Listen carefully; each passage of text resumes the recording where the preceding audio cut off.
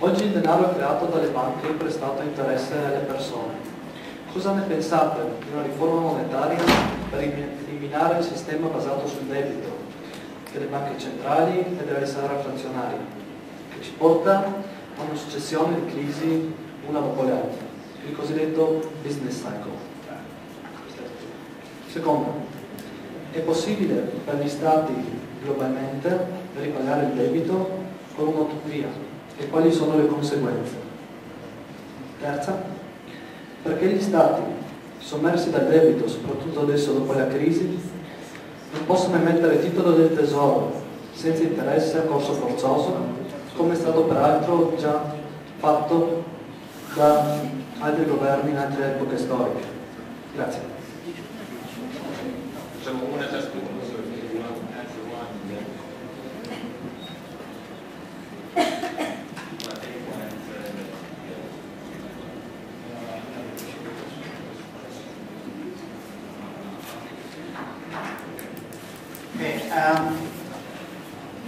I think it's very important to emphasize, even with all of these crises, is that if you look around the world, you have plenty of examples of countries which have financial systems which are essentially underdeveloped.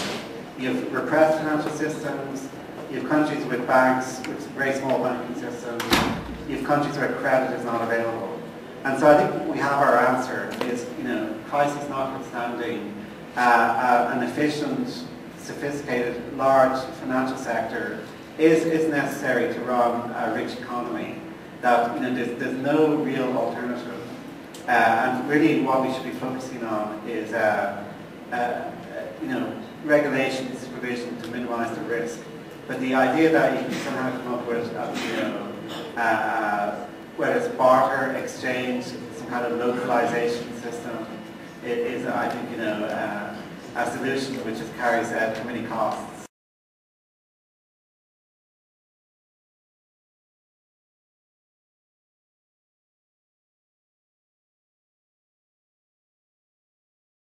Professor Solow, giusto per specificare una delle domande che faceva lo studente, riusciranno gli stati a pagare il debito? È un punto molto delicato in questa fase in cui anche nazioni dell'euro come la Grecia sono nel mirino per i loro conti pubblici, quindi le giro la domanda magari con un'attenzione anche all'attualità di quello che sta succedendo ora.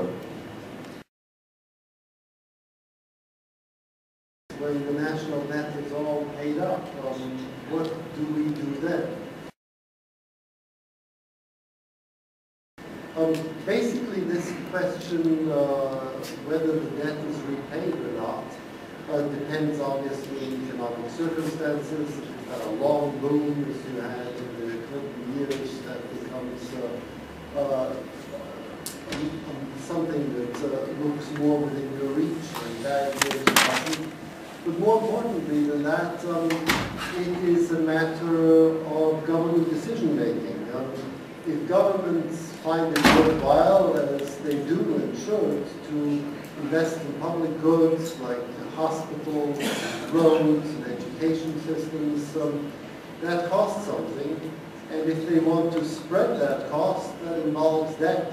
And then, under those circumstances, in general, it will not be a good idea for you to pay back all your debt. C'è ancora una domanda lì?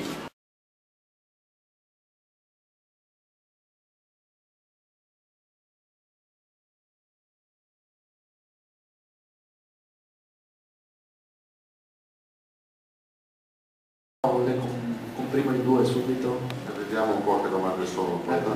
Allora, prima, perché lo Stato per uscire dalla crisi non emette titoli del tesoro senza interesse a corso legale, evitando così di indebitarsi? La seconda è qual è la giustificazione per conferire il potere a delle banche centrali indipendenti, a volte private, come nel caso della Banca d'Italia, della Federal Reserve, per regolare il mercato? Non c'è una sorta di conflitto di interessi tra l'interesse della popolazione e quello dei privati cittadini? La terza riguarda l'eticità dell'economia.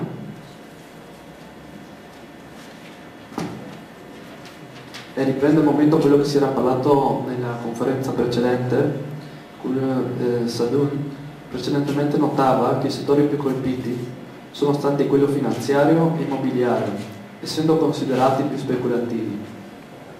Non sarebbe utile ipotizzare una sorta di moralità o etica che possa regolare maggiormente il sistema economico-finanziario? Grazie. Vabbè, sono domande abbastanza borderline, cioè molto così. In particolare io sinceramente la prima non l'ho capita molto bene, però siccome non sono un premio Nobel per fortuna. It's one of these things where everybody looks to the right and there's no answer. But if I understand the question, and you'll shake your head up and down if I did or if no, because then I'll stop.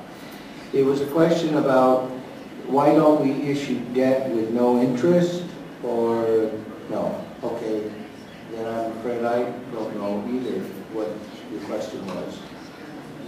No, he just shook his head no. You may have that question. Yeah, the point is why can we make like treasury bills, legal tender, without the need to repay them? So it's not a debt because you don't need to repay them. It's what Lincoln did with the greenbacks. That was the point. My question. Okay. As I hear it, you're saying, why do we have a distinction between what we call money or legal tender and full faith and credit issues of the corresponding government? I'm not sure I'm the one to opine on all the reasons, but that distinction is a matter of what is absolutely legal. You can demand that settlement for law. I cannot compel you now to accept a U.S. government bond as a settlement of an obligation, a financial obligation I have to you. If you're talking about simply issuing kind of money with an interest rate embedded in it with some maturity, but otherwise you're just simply saying that there's no distinction between money and debt, and why should we have that? And I'm not sure there's a good answer, a full answer to that, but I think we somehow think that certain governments perceive the seniorage as having value, but if there's no interest, maybe that is an answer. I don't know if anyone wants to add on.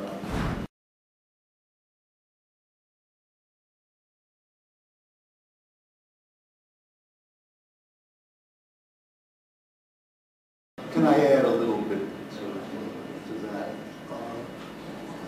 First of all, right now, the interest rate on 90-day Treasury bills in the U.S. is very close to 0. So there is, in effect, zero interest payments. Secondly, we do turn Treasury bills into cash. When the government Treasury sells its debt, short-term debt, to the Federal Reserve, that's in fact what happens. The debt is simply monetized.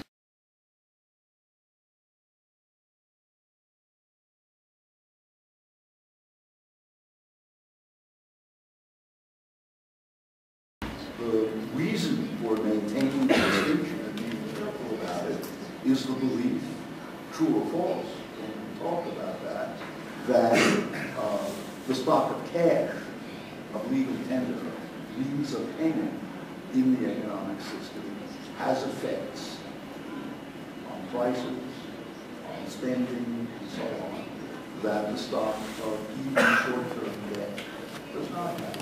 But in fact, it's clear that you could imagine a whole spectrum of risk-free debt, treasury debt. I'm not sure if this is exactly the same question, but you know, a kind of correlated type issue is many people around the world feel that there's so much debt going so much indebtedness. Maybe central banks everywhere should tolerate a higher inflation for a while. So a little bit of printing more money.